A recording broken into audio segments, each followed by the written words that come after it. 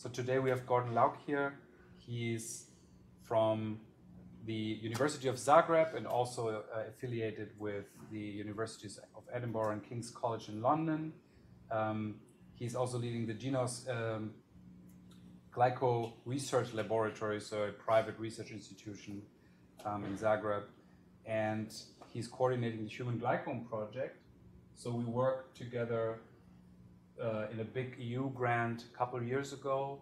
I didn't know what glycans were. He convinced us to work on it. We sort of co-supervised a PhD student, and I think now's the time that they're going to these really serious and big efforts from small-scale studies in the beginning, and he will tell us what the current state of the art is. Gordan.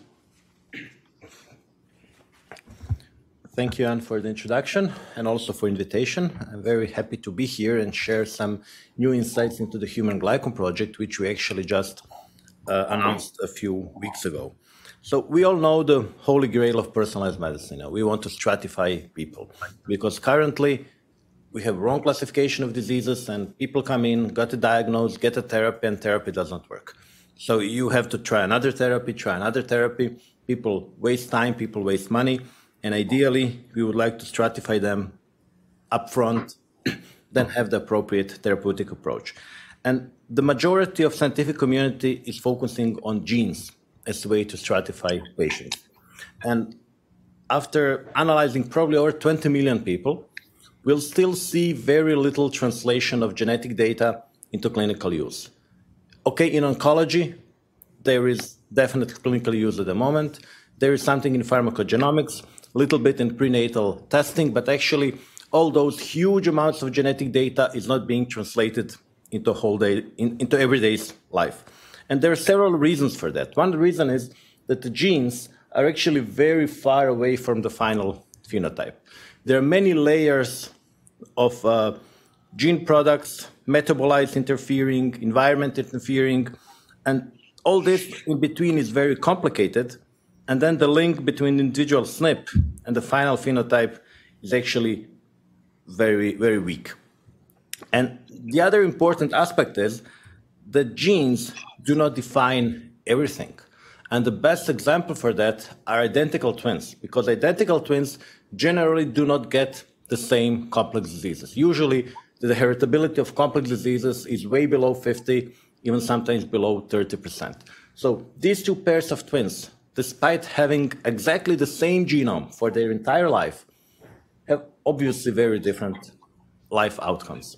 On the left-hand side, apparently some kind of a bizarre epigenetic chances changed the genomes of these two twins. One of them developed multiple tumors, the other one did not. On the right-hand side, two twins which were obviously different because of their lifestyle. So the fact that we share the same genes does not make us the same. And definitely, people are different. And the molecules in which we are the most different are the glycans. And actually, there was a Nobel Prize for that in, I think, 1930. Karl Landsteiner got this for discovery of the blood groups, because ABO blood groups are glycans. We just don't think about them in that way. And actually, glycans are one of four principal components of a cell. So the cell will have its nucleic acids, will have the proteins, will have the lipids, and will have the glycans. And glycans are actually the most diverse part of our entire molecular composition. And practically every protein which has been invented after the appearance of multicellular life is glycosylated. In total, more than half of all proteins we have are glycosylated. And this means that in addition to the polypeptide part, which is gray in these figures, there are these glycan parts which are shown in color. And then if we think about the function of a molecule, we cannot understand the function of a molecule without seeing and knowing these colored parts, because these are not the same molecules with and without glycans. And if we put a different glycan, for example, here, this will be a different molecule with different structural and functional properties. And this is very complicated. There are over 2,000 different glycan blocks which can be attached to polypeptide backbones. So if you think about the genes where you have only 4 nucleotides, then we have 20 amino acids, then we have thousands of glycan blocks which modify the proteome.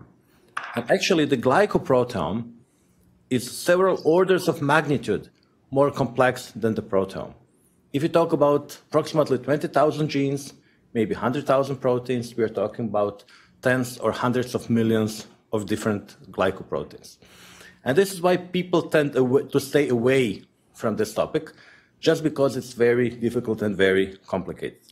Even if we look at a very simple protein like immunoglobulin G, immunoglobulin G has a single conserved N-glycosylation site in a heavy chain, and over 30 different glycans can be attached to this single conserved site. Since we have 2 sites on the 2 polypeptide chains, this means over 900 different glycoproteins can be made from a single polypeptide chain. And then with this huge amount of diversity, people tend to think that this is not important, that you can put any glycan on a protein and the function will be the same. And in the recent years, it was clearly shown that this is not so. For example, this tiny little fucose, which has been attached, which can be attached to the core of the N-glycan, is either enabling or practically shutting down ADCC, antibody-dependent cellular cytotoxicity.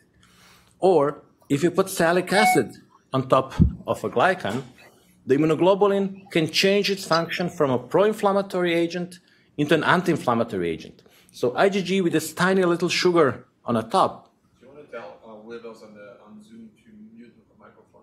Okay, so people on Zoom, can you please mute your microphones because we have some kind of echo in the room. Thank you. So if you put a salicylic acid on top, there's somebody still has the microphone on, so we can hear myself talking 2 times. So please mute your microphones on Zoom. So this salicylic acid can change the pro-inflammatory into immunosuppressive role of IgG. Now, one can ask himself, how can tiny little change in a glycan change a function of a protein? Well, it's easy to imagine this. The only thing we have to think about is that alternative glycosylation has effects similar to coding mutation. So coding mutation is a change in a gene sequence which changes an amino acid, and then we know if we change an amino acid, we'll have a different protein, and the function will be different. A single amino acid change can kill you. But adding a different glycan to this site will have very similar effects to the structure and function of a molecule than having a different amino acid. And this was clearly shown recently by Adam Barb and colleagues for IgG. So we have a situation that we have a polypeptide part of a protein defined by a gene. We can read our genes and know the sequence of our proteins.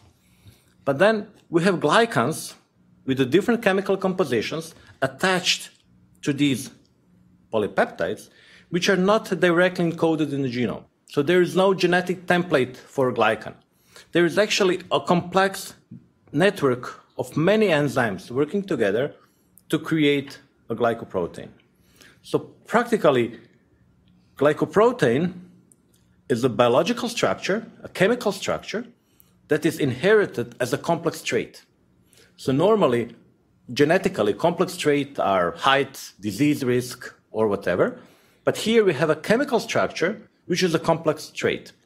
And on this slide, you can see a network of genes which regulate IgG glycosylation that were identified by our Weill studies in the last 10 years. I will come back to that later. So recently we did an experiment on mice because humans are not so easy to do experiments with. And in collaboration with Grant Morahan in University of Western Australia, we analyzed the collaborative cross-cohort of mice. So he generated hundreds of mouse strains by crossing 8 founder mice. So 8 founder mice crossed for 3 generations and then inbred into strains. So we analyzed 100 of those mouse strains, and we showed that these 3 generations of interbreeding were sufficient to make mice different. So each of these mice had a kind of a distinct composition of a glycome, we can actually separate them by PCA analysis. So in principle, what we are seeing here kind of a rapid evolution through alternative glycosylation. Because you have a glycan as a complex trait, you generate it by mixing different allelic variants. You have a structure which is then heritable and which make these mice different. And in theory, this could be a reproductive barrier, and then if you separate them, you could have speciation at the end. But as I mentioned at the beginning, genes do not directly define glycans. They define maybe half of information in our glycome. The other half comes from somewhere else. This is an example of different cell lines producing immunoglobulins. They have more or less the same genetics. And this is one line at different time points, another line, and they produce different glycomes, so each color is just a different glycan, in a heritable manner. So cell lines can produce different glycomes despite having more or less the same genome. And also people produce very different glycomes. This is IgG glycome of 6 random individuals, each color just showing the different structure. So obviously, we are different in the way we glycosylate our proteins. And contrary to the polypeptide part, which is fixed for a lifetime. So when you have your gene, your protein will be the same for the rest of your life. Of course, unless if you have a tumor and then the tumor makes a different protein. But the rest of your body will be making the same protein. But glycans are dynamic. Glycans can change. So the analogy I like to use is that our body is something similar to our proteome. Can't change it so easily. But we can change the things we put on our body. So if we go in some kind of cold environment, this would be a proper glycosylation of our protein. But if we move, for example, to Croatia in summer, this would be a much better way to glycosylate our proteins. And often, either from genetic or environmental reasons, people make mistake. We put the wrong glycan on the wrong protein at a given moment, which makes us less fit for the environment. And if we talk about the cell membrane, and the cell membrane, so in school we learned that the cell membrane is a lipid bilayer with the proteins embedded in this lipid bilayer. This is this tiny little white lane here. And when we look the real cell membrane under the microscope, we see that the end of this tiny little lipid bilayer extends with a very thick glycan shield. So actually the real cell membrane are the glycans attached to the lipid bilayer, which then protects the cell. So when we talk about the cell membrane, proper glycosylation means these thick fortifications. Wrong glycosylation could mean these fortifications are broken. So this is a short introduction about the importance of glycans. And a little bit more than a year ago, on a conference I was organizing in Dubrovnik, we said, maybe it is time to launch the Human Glycome Project. Maybe it's time to coordinate our efforts to try to understand the structure and the function of a glycome. And after a little bit more than a year of negotiations, we formally started the Human Glycome Project in Dubrovnik on October 6th. We have a website, we have a Twitter account. If you're interested, you can follow them. At the moment, we have something like 33 research groups participating in the project, over 200 participating researchers. This is just in 2 weeks after we launched the launch of the project. We do expect this to increase substantially in the coming months, and we do hope to reach over 100 research groups before the end of the year. And this is a project we just started. At the moment, it works as a bottom-up approach, meaning individual researchers working in a field coordinate their efforts, but we do hope eventually to get some funding to have also the top-down approach. I like to make an analogy. When the Kennedy decided to put a man on the moon, this was something like a Human Genome Project. You know, sound impossible in the late 80s, but through 15 years and several billions, it was achieved. At the moment, I think we are trying to put man on Mars, Human Glycome Project. Most of the people think it's impossible. most of the people think we are crazy, but tools are here and we can actually do it. And as I think the Musk will put man on a Mars in a few decades, we will resolve the human glycome in the coming decades. So why is this so difficult? First thing is, it's very hard to analyze glycans. We do not have a tool to amplify glycans. So we cannot take a small sample and put it into PCR and get many copies. We have to actually work with the biological sample we take from a patient or whatever. And then we have to do many chemical steps before we actually put it on our machines. And this is making it very difficult to standardize and to make it into a high throughput assay. And to be able to join the other modern omics, we have to do it in high throughput. We cannot do 5, 10, 15 patients. We have to do thousands of patients. And actually, at the moment, there are only 2 labs globally which work routinely high throughput glycomics. One is my lab in Zagreb. The other one is Leiden University Medical Center in Leiden. There are some attempts in Berlin and Dublin, a little bit in Beijing, but more or less nothing globally and nothing in US. And whenever I come to US, my American friends tell me, you know, if nobody in America is doing it, it's not worth doing. Probably you shouldn't be doing that. And they kept saying that for the last 20 years, until a few years ago, there was a very strong policy document by the US National Academies, which clearly stated glycans are directly involved in the pathophysiology of every major disease. So it's not longer me saying that, it's US National Academies endorsing this document. And that we need additional knowledge from glycoscience to realize the goals of personalized medicine and to take advantage of the substantial investments in the human genome and proteome research and its impact of human health. So I don't have to go around and convince people that the glycans are important. I just pull out this major document. But the key change after this happened a few years ago was that actually the Office for Strategic Coordination of NIH launched the Common Fund Program for Glycoscience. And now there are research grants dedicated for the development of tools for glycan analysis. For example, recently a colleague got $10 million just to develop algorithms how to work with glycans. So there is a big potential to improve analytical and data analysis capacity in the US.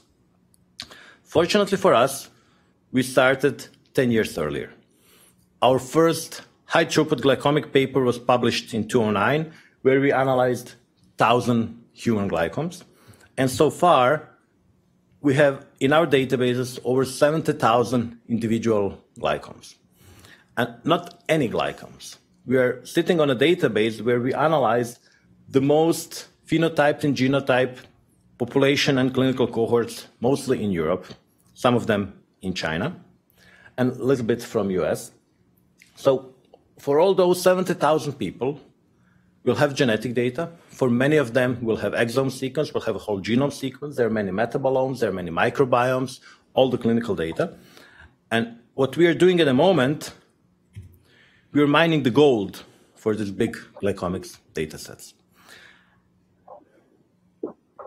Classical hypothesis-driven scientists tend to say this was a big fishing expedition. And I do agree. We did a big fishing expedition. But we accumulated the huge amount of fish, and these fish for us are the data sheets, and we can mine the gold out of it. And actually, it turns out to be a pretty successful attempt.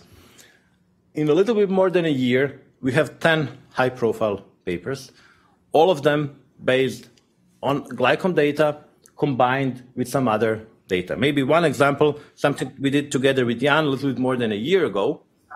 Elisa was the one doing the analysis, where she showed that just by data analysis of what we have, she can actually correct the textbook knowledge. Because she looked at the data we have, made a model, compared it to what we think we know, and it didn't seem to be right. Said maybe it looks a little bit different. We went back to the wet lab, try it, proved it again, showed that actually her model is right and the textbook knowledge is wrong, and she published it in Nature Communications last year. And of course, the easy hanging fruit are the genes. And believe it or not, despite knowing all the genes that we have, the map of glycosylation is an uncharted desert. Because we know the enzymes which make glycans. We know the enzymes which degrade glycans. But we know nothing about the network of proteins which regulates them. And this is where the GWAS approach comes in handy. You take all the people, you look at genetic polymorphisms, you look at a specific trait, and then you identify genes which seem to be associated. And the first exercise we did in this field was published 8 years ago in PLOS Genetics, where we identified that HNF1 alpha, a transcription factor which was previously not linked to glycosylation at all, is actually a master regulator of adding fucose to plasma protein glycans. It works on the multiple levels, changing expression of a number of genes involved. An interesting thing about HNF1 alpha is that if you have a single defective copy of this protein, you will develop diabetes before the age of 45. So this is so-called maturity onset diabetes of the young, or HNF1 alpha MODY. Important thing about this subtype of diabetes is it should be treated differently. Can somebody please mute their microphone? We have echo again. So people accessing this offline, can you please, actually online, can you please mute the microphone? And if people have MODY, they should have a different therapy. And it's a way better therapy than the classical type 2 diabetes therapy with no complications and practically just a little bit of pill for the rest of your life. But they're not treated with this because they're not diagnosed. They're not diagnosed because there are no biomarkers. So we said, okay, if the fucose is regulated by this protein, then the people having defective HNF1 alpha should have changes in the fucose. And we did show, actually, people with MODY have very different levels of fucosylation. And when you look at the biomarker potential, this seems to be... Sorry?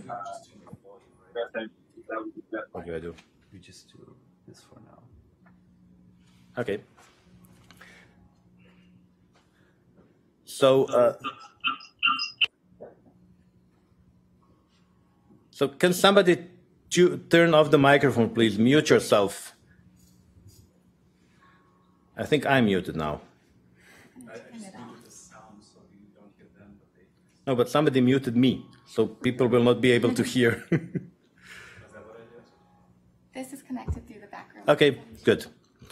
Okay, so it turned out to be a pretty good biomarker. So we did a prospective clinical trial by recruiting 1,100 people, half in Zagreb, half in Oxford, sequencing everybody, doing glycans on all of them. We did together with the Mark McCarthy. It was led by Professor Olga Gornik from my group. And we showed, actually the first result was quite disappointing. When we looked at all the mutations in HNF1 alpha, they were not really, glycans were not really predictive. But when we looked at the pathogenic mutations, glycans were really predictive. And actually, this opened up entire new opportunity for the use of glycans, and this would be to identify the functional significance of mutations. Because most of the time when people sequence the gene, when they see a novel mutation, they have no idea how functionally relevant this is. And in this case, glycans can be a readout. So this is a control. This is known irrelevant mutation. This was unknown mutation, which was later shown to be irrelevant, and these are the functionally important mutations. So practically, we can use glycans as a readout to complement genetic sequencing to see which mutations actually change function of a protein. So you measure glycans in blood cells? This was plasma glycome. This was plasma glycome. Yeah, I'll come to that part. Good note at the moment. So the thing with glycans, it's more complicated because it's not only genes. So in addition to having mutation, which is changing your gene, which is then changing your glycome, you can have epigenetic silencing of the same gene, which will have exactly the same effects on the glycome. And we did the first test just by doing correlations between the glycome and methylation. And despite the fact that we're actually looking at methylation in blood cells and glycome, which was produced from the liver, we did see some association. So the methylation does seem to affect glycosylation, and then we made the hypothesis, could part of something we call type 2 diabetes could actually be epigenetic silencing of HNF1 alpha, which then has exactly the same consequences as a mutation in HNF1 alpha. So we did a small study because this was difficult to do. We looked into pancreatic samples from people with type 2 diabetes and without type 2 diabetes. And actually, we had to go and look into the Langerhans islets. So the methylation in Langerhans islets seems to be different from the rest of the pancreas. And we did identify some patients with HNF1 alpha which have very high level of methylation, and some of them intermediate levels, but definitely everything about the normal, above the normal range. So it seems that some patients with type 2 diabetes do have epigenetic silencing of HNF1 alpha. The problem is, to see them, we actually have to go into pancreas samples and into microdissect the islets and then see where the methylation changes. So not really practical diagnostic tool.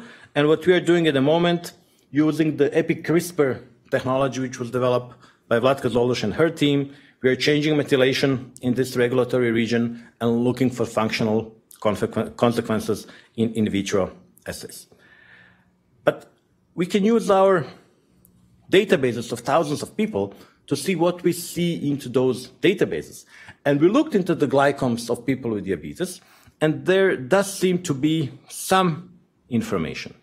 And interestingly, it seems to exist even before disease onset. The Fin risk cohort was actually incident diabetes. We had several hundred people which were sampled before they developed diabetes, and we'll still see some information here.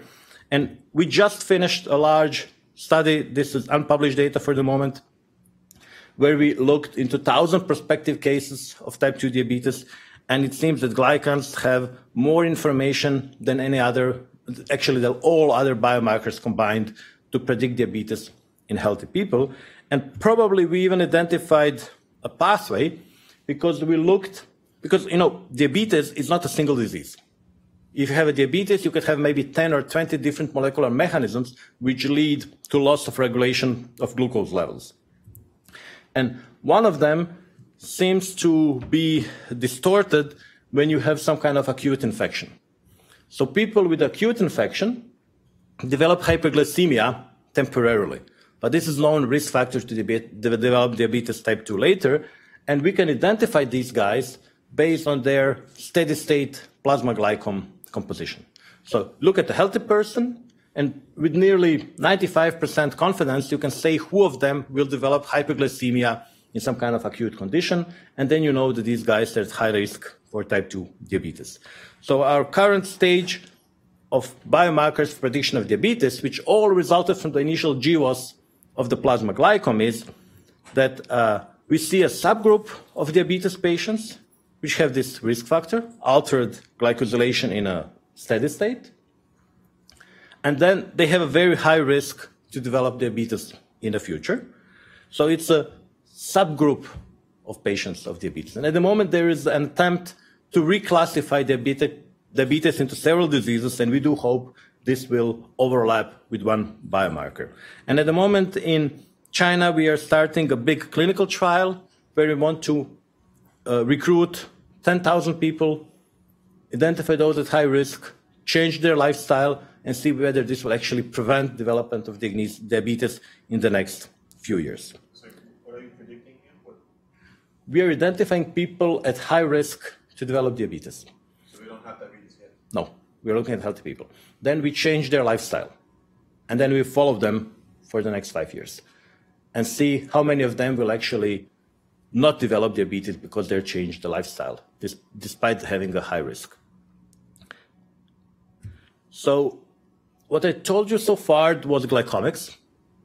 And when we do glycomics, meaning take off glycans from proteins and analyze them, we actually do the same mistake as people who take off glycans and ignore them, because we lose the connection between the glycan and a protein.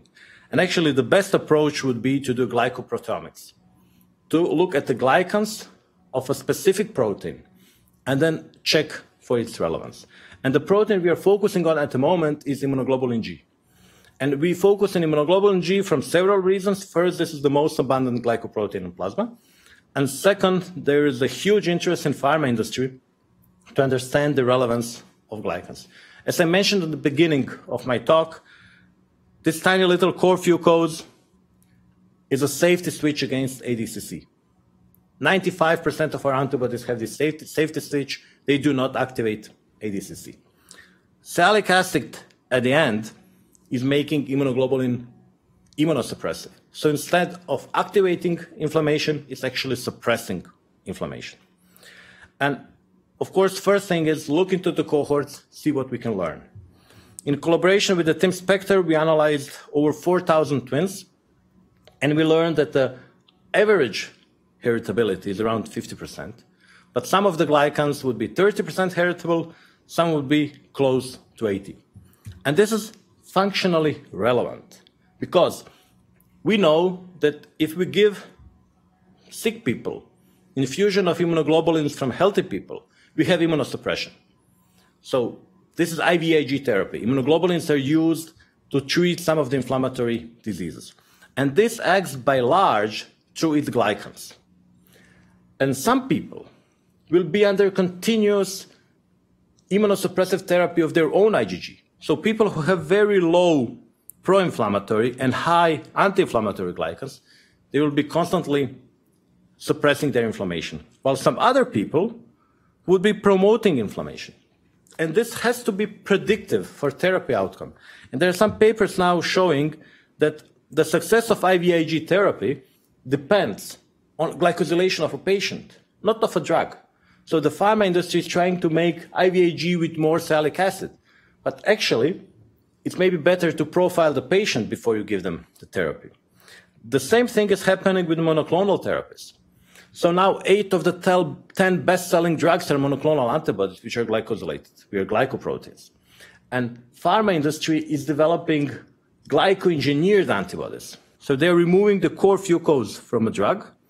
And the first example is on the market, ublituximab is much more effective than the rituximab, just because it does not have this core fucose. But another aspect of the story is that you are putting this drug into a patient who has 15 grams per liter of their own IgG. So there is a competition between a drug and a host IgG for activation of effector functions. And this host IgG is very different from patient to patient. So the concentration of inhibitory immunoglobulins can be 20-fold different between 2 different patients. And you give them the same dose of the same drug, expecting that this will not have no difference. So something what we are doing at the moment, we are trying to link to the multiple clinical trials. We already completed several of them. Haven't published anything yet, but we did submit 2 patent applications showing that the IgG glycome can actually predict outcome of the monoclonal therapy. In parallel, we are trying to understand how this happens. So also, IgG glycosylation is uncharted desert, and we are mapping it by doing a multiple GWAS studies. And this is our current network of genes. This is actually from a paper which is just about to be submitted, but by part also based on the 3 papers we already published, where we have approximately 30 genes which regulate IgG glycosylation. Interestingly, when we look at these 30 genes, they overlap with 94 different phenotypes at the SNP level. So the SNPs, which are known risk factors for Crohn's disease, type 1 diabetes, lupus, even cholesterol level, or Parkinson, or dementia, are actually regulating IgG glycosylation. Of course, we cannot claim that it's IgG glycosylation, which is a functional effector for all of these genes, but probably for some of them, it's actually IgG glycosylation, which is the mediator of genetic risk, or it's a molecular mechanism leading to the disease. And we did multiple studies, thousands of people with different diseases, recently reviewed in a paper published a couple of months ago, where we showed that the changes in glycome we see in those diseases actually corresponds to this pleiotropy map, where we do expect that a specific change in a glycome would be a risk factor for a disease. And often I get the question, how can IgG glycosylation be so important for diseases where IgG is actually not so relevant? And then I tend to show this picture saying, you know, IgG has multiple roles, not only as a direct effector, but also as a molecule which is balancing inflammation, and by part it is doing it through its IgG glycome. And an example of the story that I will show you today is the inflammatory bowel disease, which we published the first paper 3 years ago with the Jack Sasangi, then from Edinburgh, now in Oxford, showing that actually patients with IBD have lost their immunosuppressive potential. So their IgG is not suppressing inflammation. And actually that IgG glycome can be used to stratify both cases and controls and CD against ulcerative colitis. And we did a larger application on 3,500 people through the IBD Biome project, replicated this perfectly, published in Gastroenterology earlier this year. The same project also resulted in another paper saying that DNA methylation could be the mediator of genetic risk. And then we said, okay, genes, methylation is the regulation of gene expression.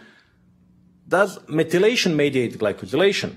And looked into methylation of our GWAS hits, their promoter regions, and showed that actually methylation of those genes correlates with the glycome composition, suggesting that it's actually changing in methylation, which actually affects change in glycosylation.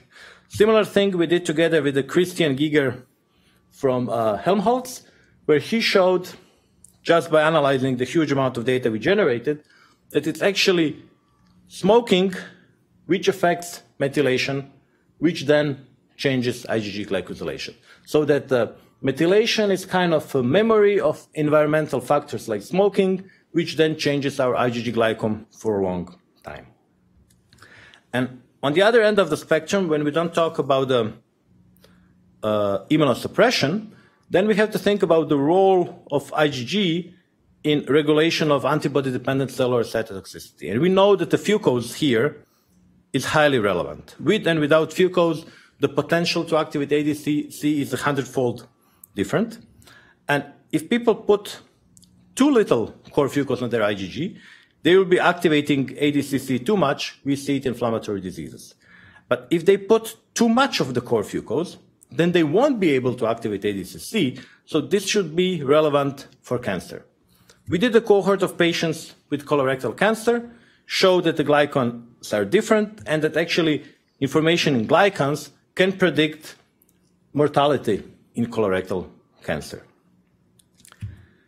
And the key question here comes, are glycans cause or a consequence of a disease? Are changes in glycans cause or a consequence of a disease? Multiple papers now showing that actually you can see changes in the glycans a number of years before any other disease symptoms. And we recently published a paper showing that for rheumatoid arthritis, the difference between the disease onset and the sampling does not associate with the difference in IgG glycosylation, meaning it's a predisposing risk factor which then contributes to the disease development. Another example from the cohort studies, we looked in lupus and learned that silation, galactosylation, and bisecting glucnac are associated with the loss of kidney function. Then looked into the healthy people, again with the TIMS 4,500 twins, showed that these changes also happen before any disease onset. It's just the kidney function which associates with these changes, so they do seem to be predictive in here. The same thing for hypertension. Glycans are changed in people with hypertension, but we do see a change already with the people with pre-hypertension. And this does associate strongly with the cardiovascular risk score. Again, on thousands of people, we did show that the glycome composition associates with the known risk score. Again, look into the prospective cohorts. People collected 30 years ago, thousands of them developing cardiovascular events in the subsequent years, showing that the glycans are as predictive as all other biomarkers combined for the risk of cardiovascular events. But as I mentioned several times already, glycans associate with many different diseases. And actually, they associate in a very similar way with many diseases. So what we look here, these are the lupus, rheumatoid arthritis, Crohn's disease, ulcerative colitis, type 2 diabetes, colorectal cancer. And they all go in the same direction. And actually, they go in the same direction as aging. So older people change in a pro-inflammatory way. Their IgG becomes more pro-inflammatory. And probably what we see here, we see increase in low-grade chronic inflammation, which is believed to play an important role in many different diseases. And actually, at the moment, there are big attempts to reclassify all inflammatory diseases, because currently we classify them based on the organs and based on the symptoms. Well, actually, we should be thinking about molecular mechanisms. So we are part of two large projects. One is the CISCID and one is 3TR in Europe, where we actually try to reclassify patients based on molecular symptoms. And one of the things we think is important is this low-grade chronic inflammation, which we see to develop with aging. So when we look at IgG glycome during aging, it changes in a way, and these are cohorts of over 1,000 people in each of them, that we are becoming more pro-inflammatory. And actually, these changes are so strong that if you take the IgG glycome, so I take a drop of your blood, take off IgG glycans, analyze them, I can predict your age plus minus 9 years, your chronological age. Now, when we published this, the editorial said, are glycans the holy grail of biomarkers of aging? And not because we can predict chronological age, because predicting chronological age is not fun. You know it. I don't have to predict it for you. But what we can predict, we can see how fast is your actually biological aging going, because our lifestyle affects our molecular mechanism. So the chronological age goes with a known pace, but the deterioration of our body goes on an individual pace. And what we see here, that the difference between the age we predict based on glycans and the chronological age actually associates with all known biomarkers of unhealthy life. So practically with unhealthy life, we make our IgG glycome more pro-inflammatory, which then contributes to the disease development. We looked in some examples of known accelerated aging models, like the Down syndrome, which was completely off the chart. We did see the accelerated aging of the IgG glycome. We looked into people infected with HIV, also saw IgG glycome showing accelerated aging. We went all around the world, collected samples we were able to get, 27 cohorts from different parts of the world, showing that different populations are different, but actually the inter-individual differences are actually larger than the population differences, something similar which is seen in genetics. But when we looked only for the differences, we saw that the differences in the glycome are practically on a line with expected lifespan and human development index. So somehow IgG glycome tracks how much we have been using our organism, how used up it is, and in a kind predicts how much of the life we have left. And these are all population data, so the question is, what happens to an individual? So can we extrapolate the population data on a single person? And what we see here, each dot is a person, each line is connecting a person 10 years apart. And we do see that most of them go in the same way as the population data. Some of them slower, some of them faster, but some of them go even in the opposite direction. So there is individual pace in the changing of our IgG glycome. And actually we developed a test which we call now Glycan Age. It's actually a company now selling this test, claiming that this is the best biomarker of biological age. I'll show you just my personal example. This is me and this is my wife. We are more or less the same age.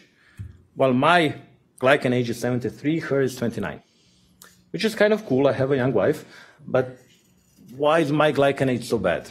So what have I done to myself to be more than 20 years older than I actually am? So my wife claims I eat too many desserts, which is kind of true. So I'm actually playing. I'm doing science on myself because, for me it's interesting. For you, it might be completely irrelevant. And this is my Glycan Age with age for the last 3 years. And you see I'm aging, and then I somehow dropped, and then I'm aging again. So this drop, actually the only thing which worked, and I tried many things in the last 4 years, is losing some weight. So I spent 2 months hiking in the mountains. I was socializing with those white goats. I hiked over 350 kilometers on the mountains, and I lost 10 kilos. And actually, it seems to be working. But then, you know, it was too difficult. And I got my weight back. I have my 10 kilos too much now, and then I'm back on my old track. So it does seem that adiposity is a problem, especially the central adiposity. And we published a paper now on close to 800 people in Australia, showing that it's central adiposity, which is the driver of pro-inflammatory IgG. We did a cohort together with... So what's the difference between G0, G2, and S? I think I missed that. Here? Explain it, yeah. G0, G2. So G0 is a pro-inflammatory, G2 is anti-inflammatory, S is anti-inflammatory. Is that different types of glycans? So this is the 0 galactoses on IgG, 2 galactoses on IgG, salic acid on IgG. So these are 3 components which we use to calculate this glycan age index. So the glycan age index is a number we use to make it familiar to the non-scientists. On scientific concept, it would be pro-inflammatory G0, anti-inflammatory G2, and salic acid, which are kind of, these are the exact things we measure. Left-hand side is a glycan age which we model. G0 and G2 are basically anticoagulant, right? That's what you expect it is. G2 and S are anti-inflammatory. Yeah, and they're called anticoagulant. Yes, of course. So this is the number of galactoses on IgG. G0 is 0 galactoses, G2 is 2 galactoses. So if you put 2, you don't have 0 anymore. But I mean, I can imagine how some people would have a combination. Some IgG would have, 2, and some other molecules would have 0. I mean, it doesn't have to be anticoagulant. Right? Of course. Well, it has to, because the sum is 1. So if you have more G2, the G0 has to go down, because it's either you have or you don't have it. Yeah. So this study we did with Aline was close to 265 to 80-year-old people exercising for 13 weeks and on a diet. Their glycome did improve. Together with Marcus Perola, we did a bikini fitness competition. So ladies exercising vigorously to lose every gram of fat. And actually, while they were doing that, they became pro-inflammatory. And not only on IgG, on many other metabolomic markers, but when they stopped exercising, they returned to normal condition. So actually, too much exercise is not good for you. And at the very end, I have to acknowledge that this work has been done by a large number of people in my group. I have over 30 scientists, full-time scientists in my group. We have a very generous funding from multiple European projects, structural fund projects, and we collaborate with dozens of institutions from all around the world. And we are very collaborative and interested in all cohorts which are interesting. And I will just end with this slide saying glycans are directly involved with pathophysiology of every major disease. So whatever you are doing, if you are not looking at glycans, you are missing a big part of the picture. And I thank you for your attention. Thanks, Gordon. Any more questions? Hi, that was very interesting. Thank you. We have an interest in obesity and diet and how that relates to pathophysiology. And I wonder whether, analogous to the H1C data, where you see increased glycation as a result of increased circulating glucose levels, whether circulating sugars are the ones that are, in fact, driving the changes in glycosylation of proteins. Okay, so the question about obesity, diet, glycosylation, and the glycans compared to the HbA1c. So increased glucose will also have a specific effect on glycosylation by making simply overflowing from a glycolysis into the glycosylation pathway by generating more substrate. So it is known effect that high glucose causes more branching on the glycans. Higher branching on glycans is affecting the membrane half-life of many receptors. So we published recently a paper on type 1 diabetes showing that actually glycosylation changes are giving you more information than just the glucose itself. So definitely diet would make first IgG more high-fat diet. I wouldn't say high-fat. It's obesity. So what we know for now, it's obesity. Obesity will make your IgG glycome more pro-inflammatory, which will then prevent you from suppressing inflammation. And it could have a similar, it could actually contribute to the HbA1c thing, because HbA1c actually measures the chemical damage to proteins. So it's aldehyde reacting to amino group, just randomly damaging the proteins. On the other hand, with changes in glycosylation, you will promote inflammation, which will then make this tiny little change attacked by an antibody into an inflammatory process and killing the environment. So I'm extremely interested in effects on diet on IgG glycosylation.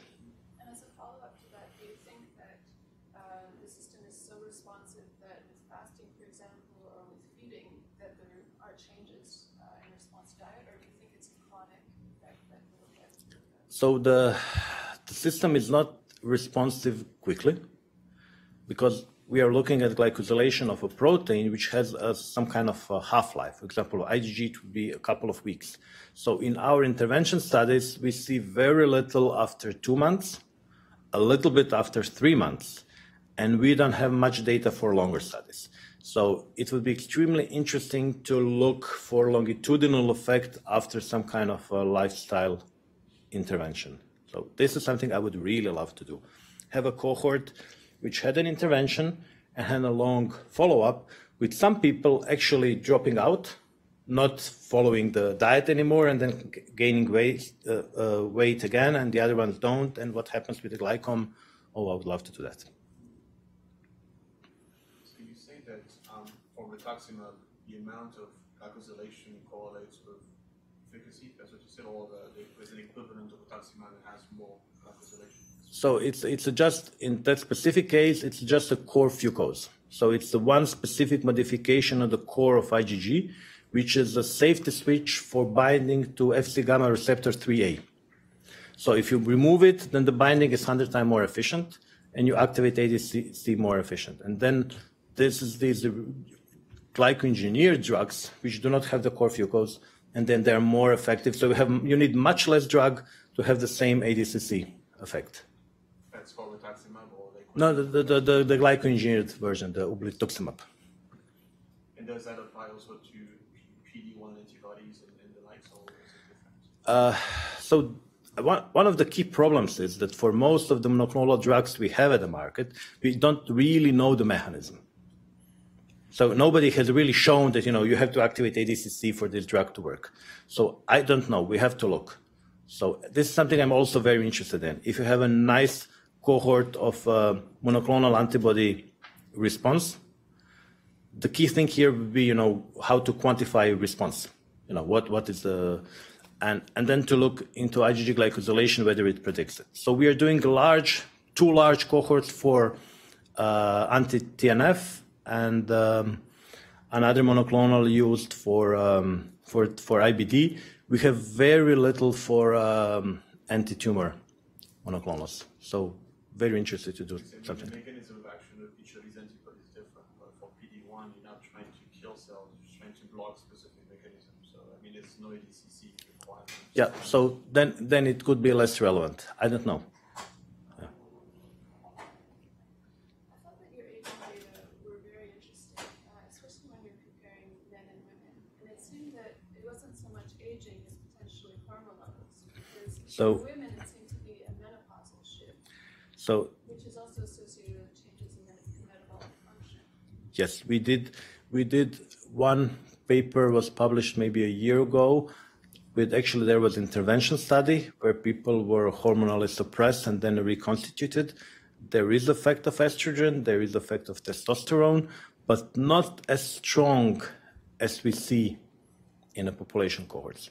We also did 3 months follow-up of 50 ladies with the weekly samples, and we do see cycles which relate to estrogen concentrations, but the change we see there would be maybe 5 to 10% variation, while with the menopause, it's much larger. So yes, hormones do have direct effect, but I think it's more than the direct hormonal effect. It's probably that we are also seeing the consequences of changes induced by the hormonal changes. So we had a similar example maybe to that with the statins. We did 2 cohort studies showing that the glycans associate with the statins. And then when we did the proper randomized placebo statin trial, there was no effect. So glycans were not actually affected by statins, but we were seeing a difference between people given and not given statins. Because, you know, if you're healthy, you're not given statins. So people who are not healthy were given statins. So this is why we saw the association with statins. So personally, I think it's a low-grade chronic inflammation what we are measuring, because IgG functionally affects low-grade chronic inflammation. So it's not just a biomarker, it's an effector molecule. I think we should close the session in small groups. If you have more questions, maybe we should ask the Zoom people if anyone has a question. I don't know how to do that. I don't know. If anyone's on Zoom has a question, now's your time. I don't know if this ever happens. It does happen. Yeah, because I think we muted them. Oh yeah, I don't. Okay. So I don't see. Yeah, I think. They can send you a tweet. Yeah, they can. Yeah, so email me. Yeah. Okay. Thanks, Gordon. Again. Okay, thank you.